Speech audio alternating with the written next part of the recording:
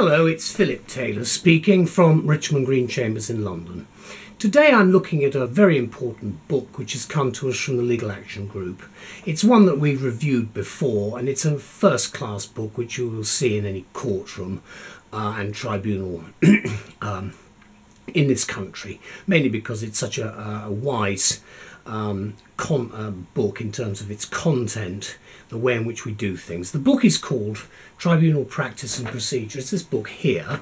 It's now in its 4th edition. It's got a subtitle, Tribunals under the Tribunals, Courts and Enforcement Act 2007, and it's been written by Edward Jacobs, who is to be thoroughly thanked for producing what is a first-class book for both lay people, lay users of the system, and of course practitioners and the judiciary and any form of decision-making body.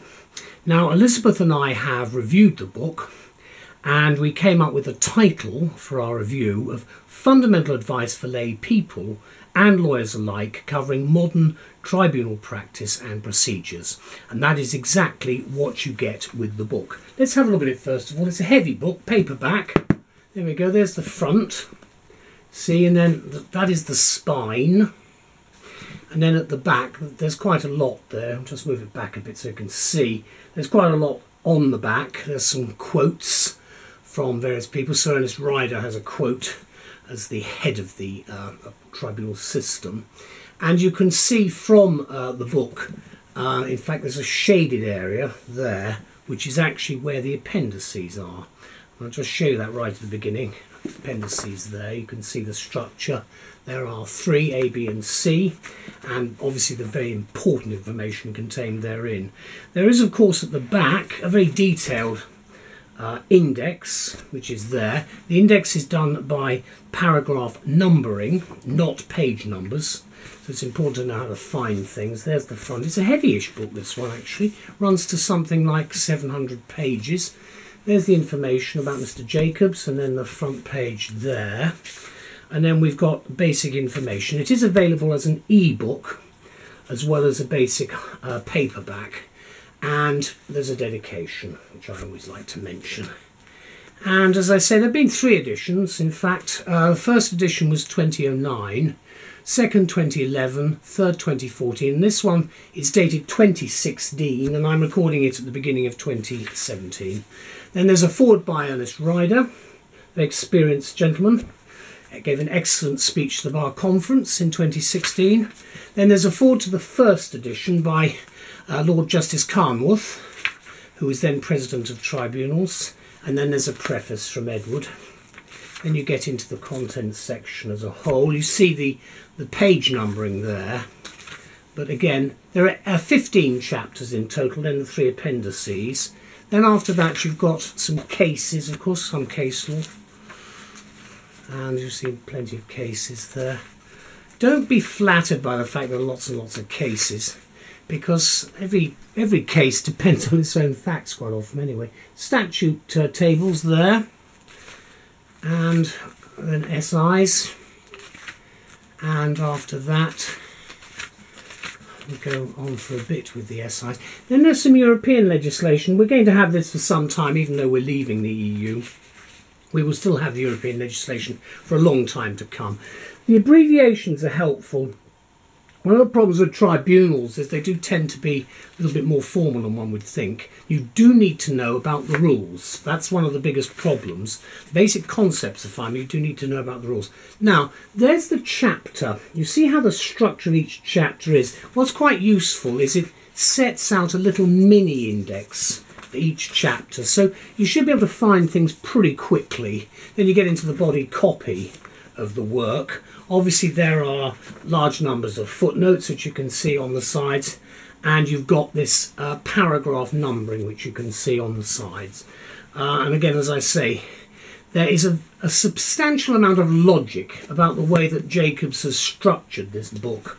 And I know from the comments I've received from a large number of users of the tribunal system how grateful they've been to Mr. Jacobs and the Legal Action Group, the Access to Justice charity for producing this work, because it makes our lives a great deal easier, and that covers all the practitioners and all the people involved in the system. So if you do have a problem where you know you're going to a tribunal, it's this sort of book which you actually do need to actually be aware of in the course of any sort of work that you do, because it will give you quite a lot of common sense directions in terms of the advice that you might be seeking if you're unrepresented. So what do we say about the book? It's a comprehensive book by the superb Edward Jacobs, and it covers the integrated tribunal system created by the Act. That's the Tribunals, Courts and Enforcement Act 2007, and it gives fundamental advice of great relevance to unrepresented parties, and that's basically our very short view of what this book is about. Now, the Legal Action Group, of course, always excel themselves with the advice they give practitioners and lay people alike, with their mission to bring some additional help and access to justice for those at the very bottom of the system. And they do it so well here with an explanation of tribunal work, which can be daunting for many, because let's face it, it can be more formal than some of today's lower courts. At least that's our view. And I say that specifically because you go to the tribunal sometimes and you wonder what you're actually in for, because it seems to be very detailed, very complex, very austere, and I've actually found it less friendly than some of the courts. I think that's probably because of the way that the systems are changing at the moment, where we've almost got to a position where the client will see the judge now rather than the other way around. And we do have that problem. Anyway, this new handbook for 2016 provides what Legal Action Group call a structured approach, which is highly practical in relation to the procedure and practice of tribunals, setting them in the context of the nature of tribunals, their proceedings and jurisdiction, setting the rules of procedure in context, and providing a framework for analysing and understanding the practices that apply to the users in what, as I say, can be an alarming jurisdiction for the uninitiated. And with the new 4th edition, Jacobs gives us the most comprehensive and authoritative guide to the integrated tribunal system, which has been created by the 2007 Act.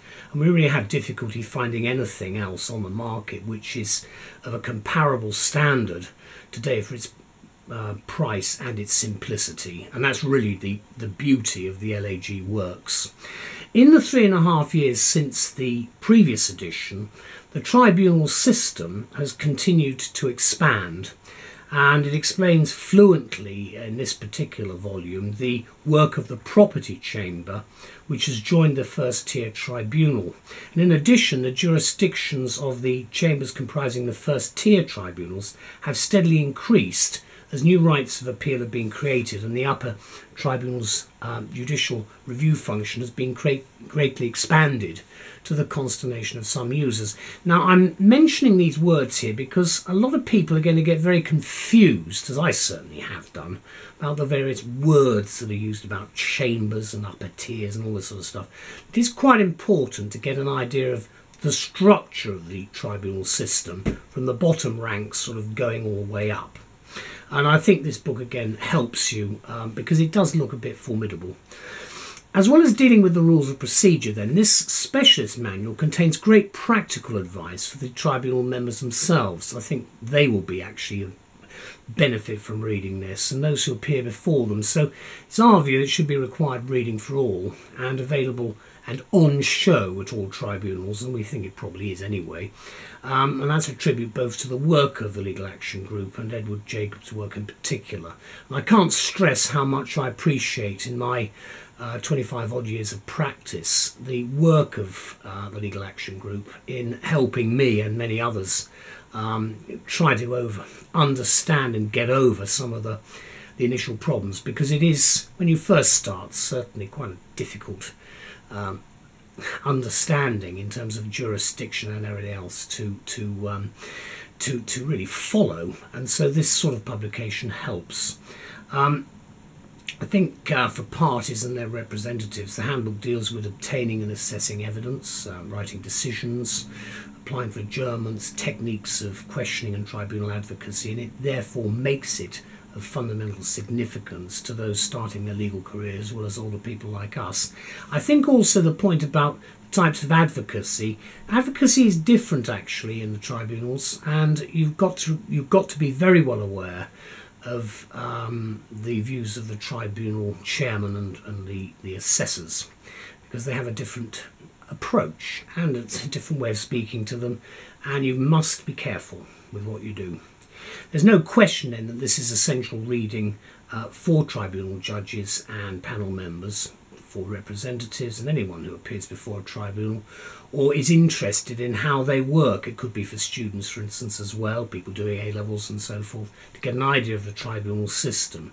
And of course it's useful to get an idea of where we are now with the civil justice process here in the 21st century, because we're embarking at the moment on some of the most massive changes to the business of law since the Judicature Acts all those years ago, and it's called digitisation. That's going to be with us, and it's going to be a very substantial set of changes that we face. The publication date is cited at 2016, and I'm actually recording this in early 2017, and hopefully this will be on the LAG website. Here's the book again. There's the front, there's the spine, and there's the stuff at the back. I can't really strongly enough support this. This bit right in the middle is on appeals, for instance, because you might not like what's happened, and it sets out very simple things: power to hear the case, evidence, issues of mixed fact and law, mistakes of the finding of fact, and so on. So really, I think most of the questions that you will have are well catered for in this book. And as I said, I'd like to thank Edward Jacobs very much indeed for taking on this task. As I said, it makes our life so much easier. Thank you to everybody concerned, and a very happy new year. Bye bye.